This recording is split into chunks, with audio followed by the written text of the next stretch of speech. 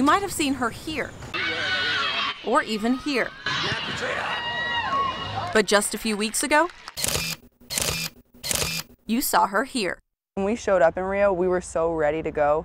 Kaylin Sheridan was part of Canada's Olympic soccer team.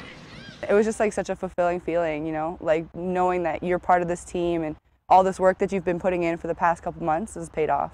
Sheridan was an alternate for the team, something few people can say ever, let alone just a couple of weeks after turning 21.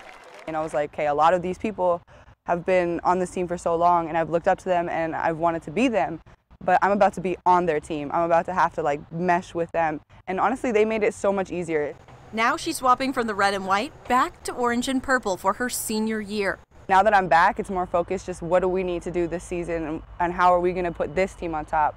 You know, it's just switch your focus, which isn't the easiest thing to do sometimes, but it's definitely something that we need to do. And after this season, hopefully going pro with a new psych degree in hand. But before she starts thinking about Tokyo. That's 4 years away. There's a World Cup in between there, so that's my main focus right now. A new main focus with some new bronze hardware to keep on the shelf. It was just like a surreal moment, just like one of your childhood dreams in your hand, finally. Allie Miles, WYFF News 4 at Clemson.